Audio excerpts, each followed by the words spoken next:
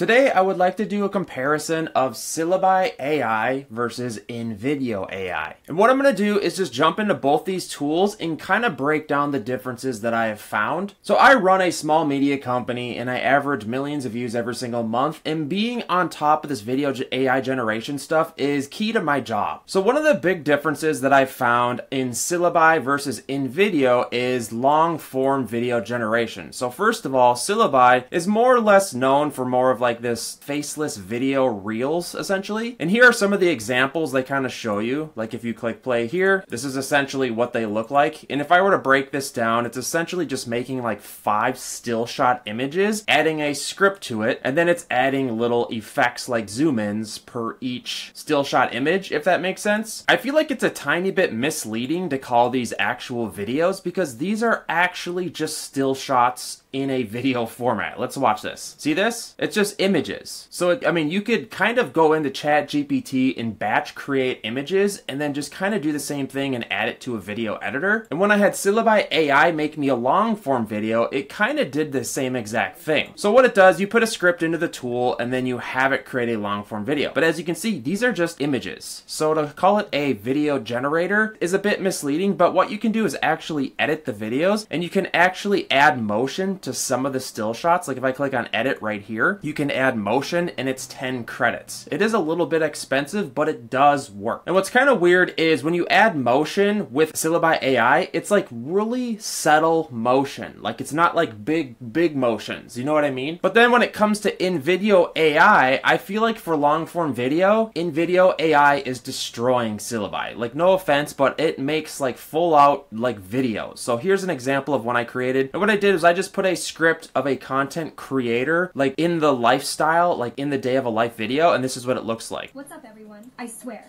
if I had $1 for every time someone asked me about my content creation process. Okay, so I'm gonna mute it just because the AI voices and like the mouth movement and stuff, we're just not there yet and it just feels tacky. So if you're looking to use this video with like humans holding things or having like saying things with their mouths, the AI voiceovers just kind of suck, if we're being completely honest. But the whole video generation side of it is absolutely ridiculous. And I find it to be a lot better than Syllaby AI when it comes to that. But watch something like this. See, like this girl right here, she goes to grab something with her hand, but watch, it becomes really weird when they have to hold things. See that? It's just like, and you'll notice little quirks like that. And my advice to you, like here's another quirk. She has 3 hands. It just feels a little bit weird. So what I have to do is I have to spend a lot of time going through all this content and essentially deciphering which is like what pieces of content are too crappy. And then I have to remove them and I have to put it into a video editor. So if you're thinking of like using this to just create run-of-the-mill videos that are ready to be uploaded, you're wrong because we're just not there yet. But that also being said, this is great B-roll for a lot of my videos. I have a YouTube channel on content creation, or I should say a brand, and what we're doing is we're using this as B-roll because it saves me a lot of time in having to go generate B-roll for my videos. Like this is excellent right here. And I would say probably about 50% of the footage is usable as far as like being super realistic. Like something like this is questionable. And you have to ask yourself, do you want your audience to know that you're using AI? And I typically don't want them to know because I feel like it's a bit of a turnoff in some states of video or niches, but the videos are decent. But like this right here, this is backwards. Like it has that on the front of the phone. The phone lens is cracked. It just feels a little bit weird. But InVideo AI, as far as long form content generation goes, is way better than Syllaby. That being said, I think if you're looking to make like short form vertical reels, I think Syllaby is a better option. So if we go back to Syllaby AI over here and we click on create a video, what's really cool is they make this super seamless and it almost works better than InVideo. You can choose your theme, you can choose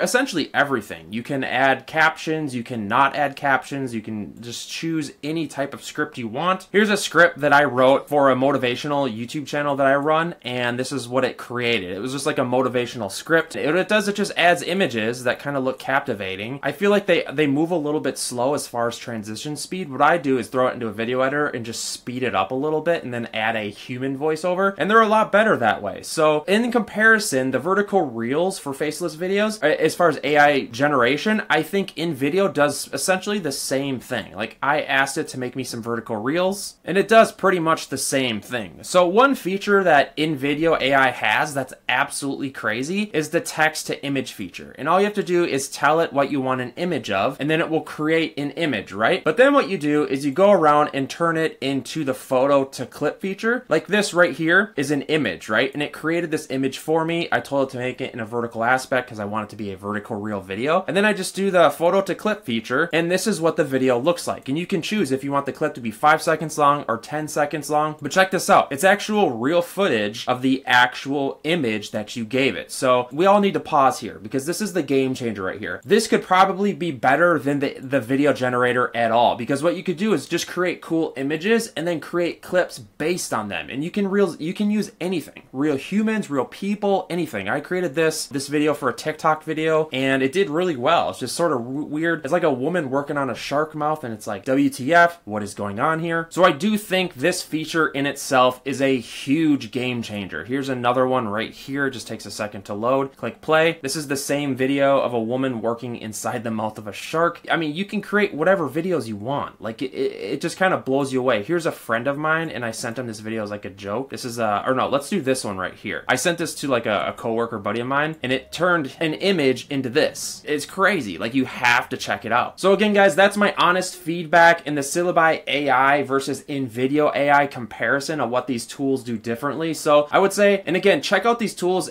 using my affiliate links in the description to get free trials. But the vertical reels is better, I think, with Syllaby AI, but the content creation as far as like AI goes, like creating different crazy cool videos, InVideo AI is a lot better. Syllaby just kind of leans on making like still shot images and adds just very little motion to the images. But yeah, hit me up in the comments if you have any further questions. I'm just a media nerd, content creation guy that just loves this stuff. So yeah, consider subscribing. Links and guides will be in the description. I'll see you guys in the next one.